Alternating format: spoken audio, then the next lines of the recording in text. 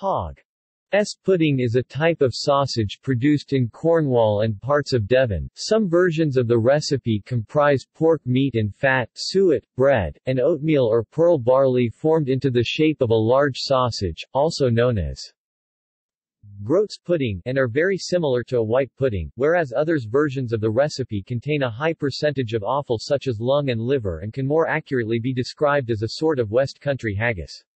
It is much spicier than white pudding as it contains black pepper, cumin, basil and garlic. The sausage is usually around 2 inches in diameter. See also: black pudding, boudin, faggot, scrapple.